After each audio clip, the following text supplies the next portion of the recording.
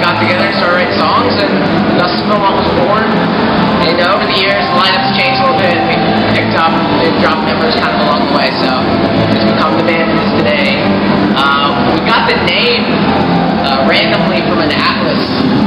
We were just flipping through looking for band names, just finding towns that looked like band names, and Philmont was one of the 30 that we selected, and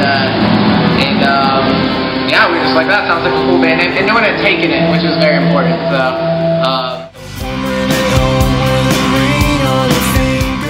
I'm not in the band. I'm usually, when I'm not playing music, I'm relaxing most of the time.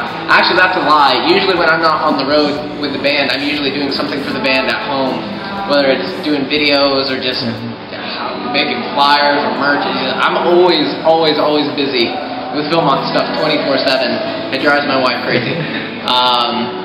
But I don't know, I just like hanging out with friends when I'm home, and spending time with family. I think it's very important, so just kind of soak up the relaxation while I'm home. And let's see, Jeremy's actually from Pennsylvania, which is about 10 hours north where we're from, so he flies a lot. He lives in between Charlotte, Pennsylvania and Nashville, Tennessee, so he's always traveling.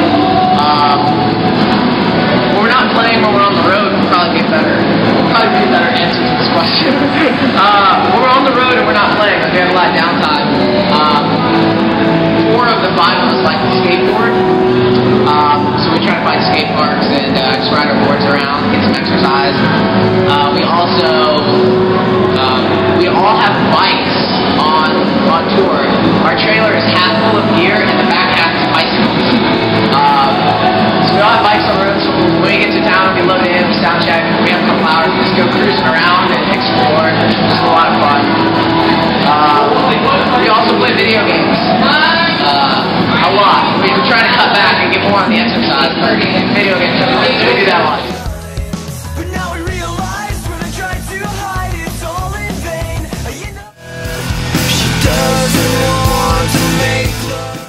So our new record, the Transition EP, is out.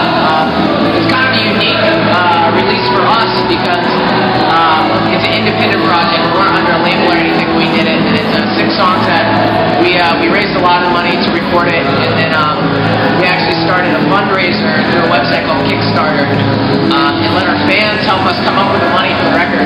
And we raised just over $5,000 towards the record. Like, our fans donated that much to us to help us put it out. So it's really kind of a special EP for us. It always will be, just because our fans are so involved in it, and it means a lot to see them, backing it up.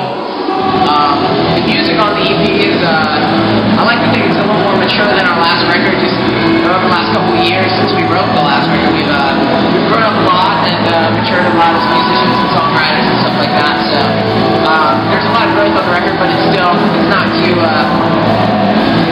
highbrow. It's still rock and roll. It's still fun. So.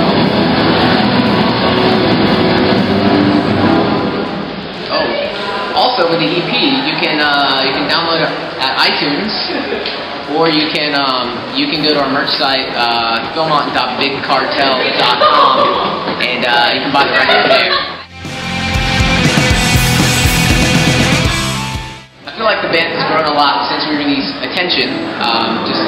A lot of time has passed since then, and we've been on the road a lot, and been writing a ton of songs, and I just think with that always comes growth, and we've experienced a lot over the last couple of years, both good stuff and bad stuff, and put that into some songs that we really love, and that's what we came up with the Transition EP.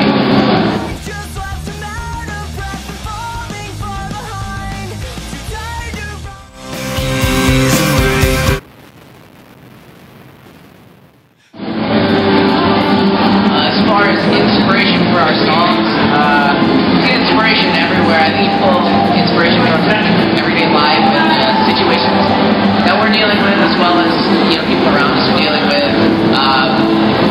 We try to write music that people can relate to and can benefit from, message-wise. So our latest release pulled a lot of stuff just from real life, and just, like I said, stuff we're going through, and of course the Bible's always a great place to pull stuff out of. As a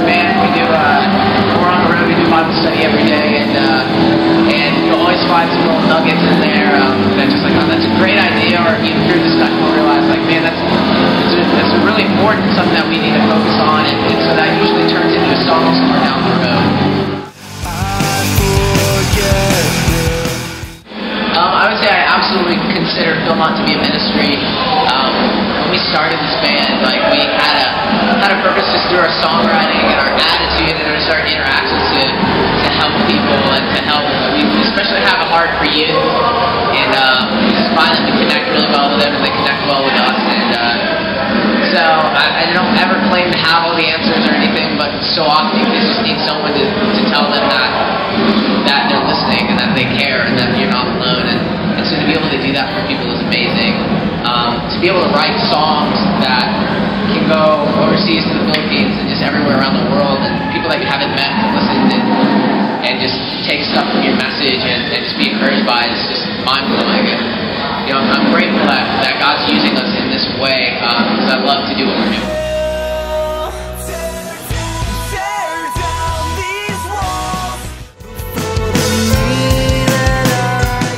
I think Jesus is this well God. No, in all seriousness, we do what we do to share the gospel and share the love of Jesus. And I'm always humbled by His love and His grace and His mercy, because we're just, at the heart of everything, we're just at the bottom of it. We're just sinners and we're unworthy, and we're nothing without Him and His redemption and His love. And so I'm always blown away by how awesome He is and how gracious He is to love us. So yeah, I like Jesus a lot. Don't remember.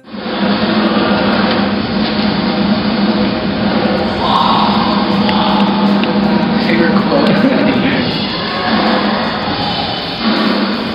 I should have a favorite quote. I'm gonna come back to that one. Right? Let's see if I can come up with something, because I hate to pass the question.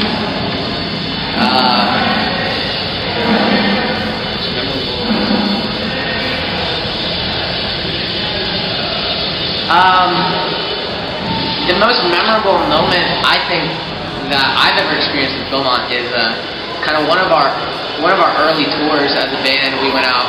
We left for like 2 months, and we went out to the West Coast, which we had never ever played there before.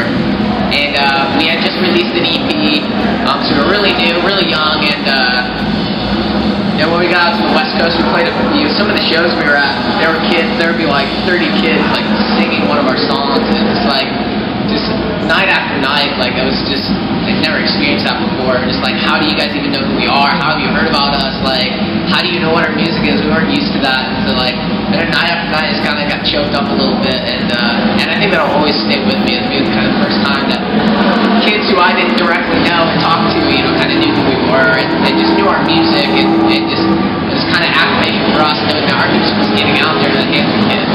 So awesome. The craziest show we've ever played, I gotta say, we traveled overseas to Ballroom Fresno in Holland doing last summer, and it was nuts. Like we're so blessed. We got to play the main stage, and there's like 10,000 people that were just going nuts. They're absolutely crazy, and we just blown away. It was bigger than anything we'd ever seen, and it was so much fun. And like I said, the kids were crazy, and 30 minutes went by so fast, but it was a blast for sure.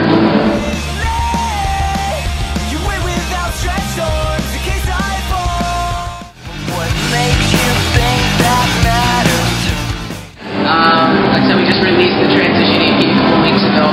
Now, I don't know when you're seeing it, but so we're gonna tour in support of that, and I don't know. We're just kind of open to what God's calling us to do, and to put out another record, we're gonna do that. It's gonna, but we're never planning on touring this one and supporting it, and I'll just keep growing our ministry and spreading our music.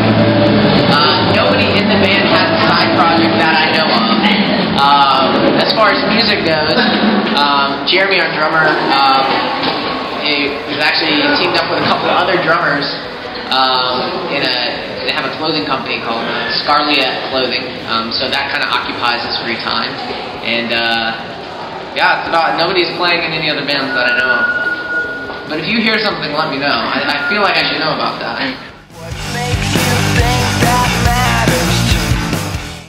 If our music accomplishes anything, I would just hope that at the end of the day that people connect with it, and it's relevant, and it's something that they can latch onto and find hope in. And I think that's super important, that the music that we make is benefiting somebody. So I will keep writing songs and recording songs and playing songs as long as people connect with it and are finding meaning in it, and finding hope and answers to any problems, stuff like that.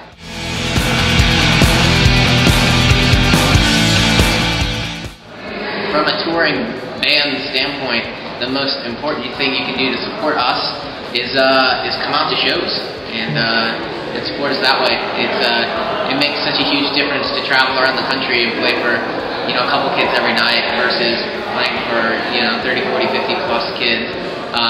It just, for us, is so powerful to see your support, and our fans have been great about supporting us. So if you love a band out there, send them some love on Facebook or Twitter or something, and go to one of their shows if you can. Keep up with them.